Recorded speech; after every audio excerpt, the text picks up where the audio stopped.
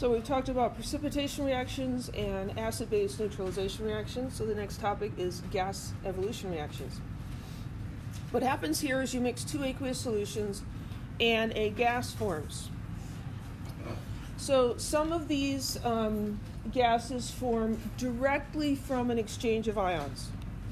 So an example here, if you mix potassium sulfide and sulfuric acid, when you swap the ions, you end up with potassium sulfate and hydrogen sulfide, which is a gas and bubbles out. It smells like rotten eggs, really nasty smell.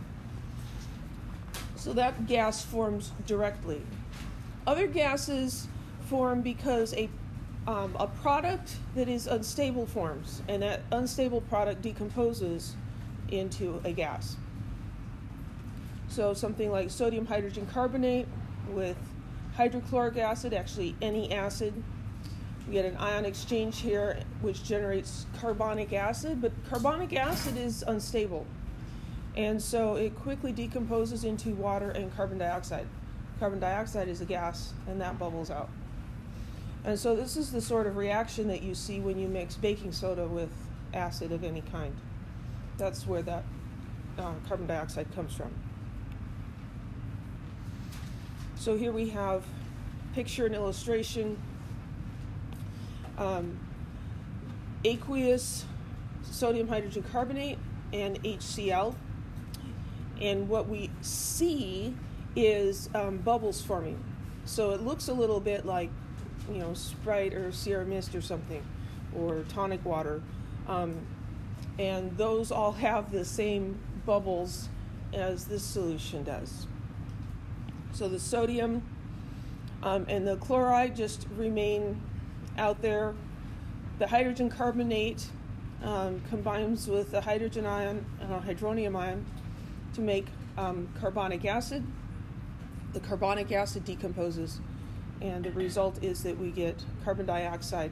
It's a gas, and so it forms bubbles and bubbles out. Any questions?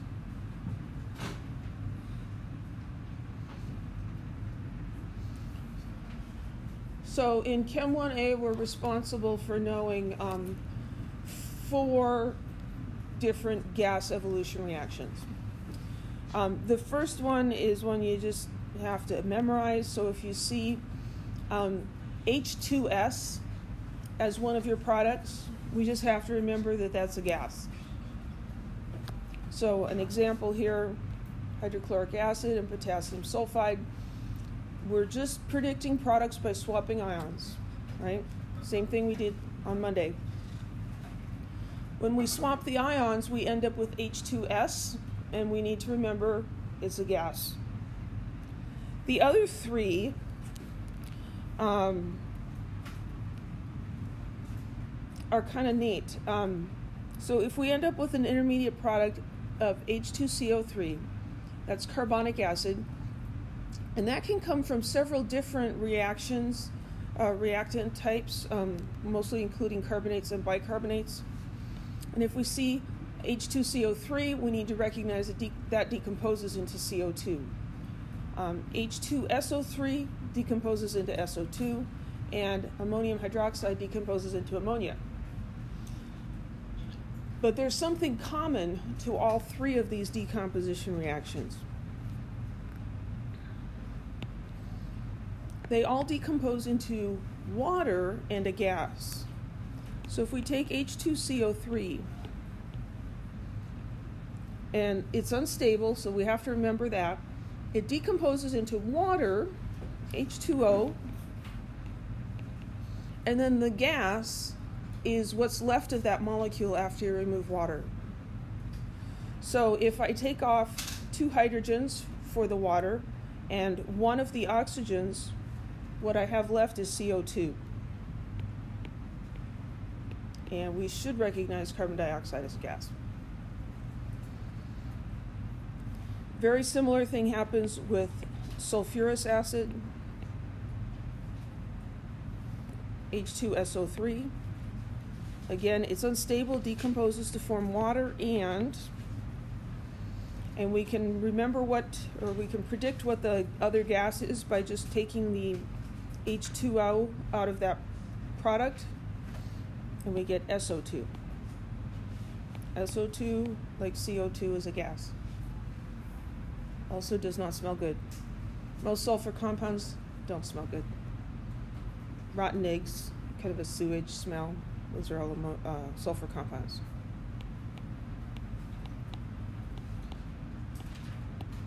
Ammonium hydroxide looks like a very different thing from those two acids, but it also decomposes into water and something.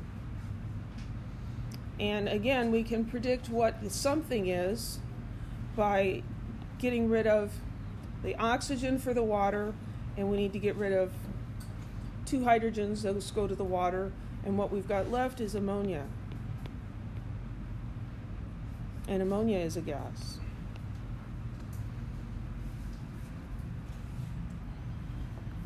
So those are the 4 types of gas evolution reactions. Now, unlike stoichiometry, unit conversions, things like that, this is not a big deal. Okay, so try to remember this stuff, but if you can't, don't worry too much about it. Yeah. So there's 3 here, plus the H2S. Yeah, that one's a little different. It just forms directly. Any other questions?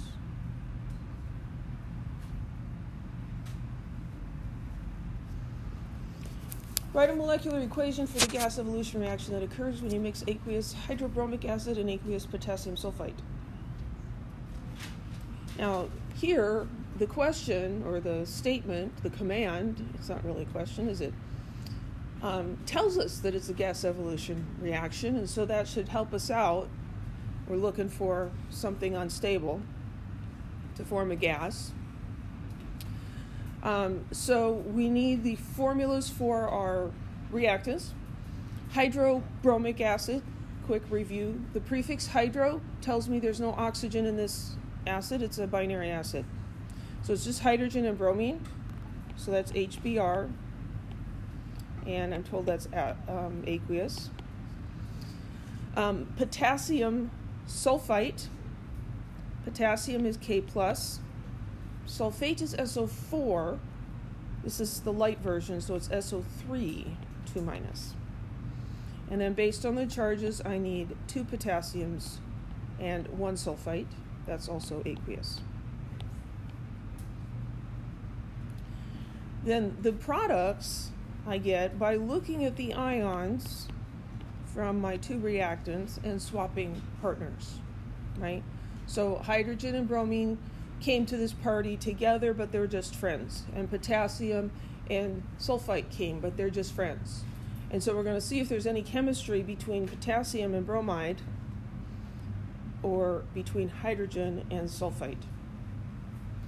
And so I'm just going to pair them up over here.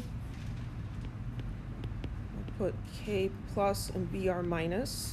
And so those are just going to go together. And then I've got H+ and SO3, 2-. So the charges tell me that I need H2 SO3. Now, is KBr soluble or insoluble? It's soluble. Potassium compounds are always soluble. This is an acid, right? So we can definitely assume that that's soluble. Are we done? No, we didn't make a gas yet, right? And we also didn't balance the equation. Let's balance it first. Here I've got 2 potassiums, and here I only have 1. So I need a 2 over here. So my potassiums are good. And then I have 2 bromines, and over here I only have 1. So I'll put a 2 there.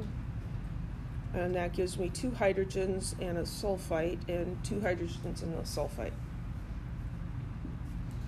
So this is where I need to remember that H2SO3 is unstable. And it's going to decompose into water and what's left. right?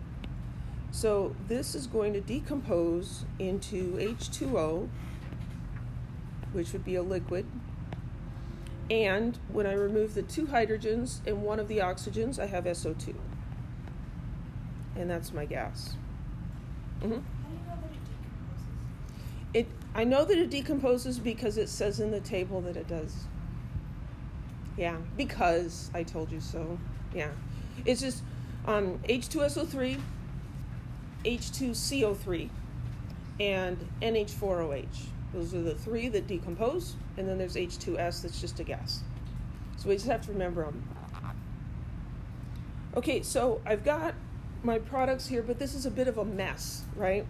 So like if you were putting this into an answer in Master in Chemistry, they'd want you to stick it all together. So let's fix it up down here. 2HBr aqueous plus K2SO3 aqueous is going to make, we still have the 2KBr, and then what the H2SO3 decomposed into, H2O liquid and SO2 gas. And there's our molecular equation. Any questions? Where did the water come from? Excellent question. So we made H2SO3, and then we just have to remember that this decomposes. So this decomposed and fell apart into H2O and SO3. So if you take the H2O and the SO2 and combine those atoms together, you can make H2SO3. Maybe a picture would be good. I know, it's like, why, right? Like, really?